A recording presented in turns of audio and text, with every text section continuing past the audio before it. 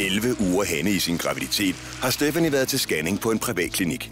Desværre blev det en nedslående oplevelse for både Stephanie og kæresten Cengiz. Det var nok et af de hårdeste slag, jeg nogensinde har fået. At tro, man skal til en almindelig scanning og lige se, hvordan der vil ledes ens baby egentlig er vokset og sådan nogle ting. Og så få at vide, at det lille hjerte slår ikke mere. Efter den ubehagelige oplevelse har Linse været en stor støtte for Stephanie. I sådan nogle her situationer, der er min mor guld værd for mig. Hvis det er svære situationer, hvor hun ved, at jeg har det hårdt, og jeg kan blive rigtig ked af det, så er hun der bare 120%. Der er hun den bedste mor i verden. Ja. Hej, det er mig.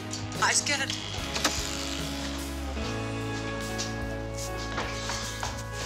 Hej, skat. Hej, mor. Nej. Hej, skat. Og min lipgloss. Jeg kan virkelig mærke på hende, at hun ikke er glad. Hun er ked af det, men det er da dejligt, hun kommer til mig. Skal der kaffe? Ja.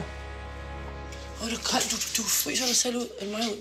Nej, det er fordi, jeg har fået at vide, at hvis der er, støvmider.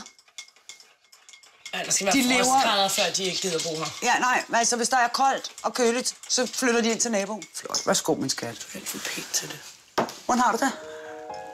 Sådan, som man kan have det efter min situation, tænker jeg. Jeg synes, det er pisse synd for Geggo, og også for Cengiz, at de er så kede af det her. Jeg tænker sådan her med babyprojektet, ikke? Ja. Jeg skal ikke tænke som om, at det er aflyst. Jeg skal tænke som om, det er udsat. Og jeg har googlet meget, og det er åbenbart meget normalt, at det sker for en gang i livet. Det tænkte jeg bare ikke, som om det kunne.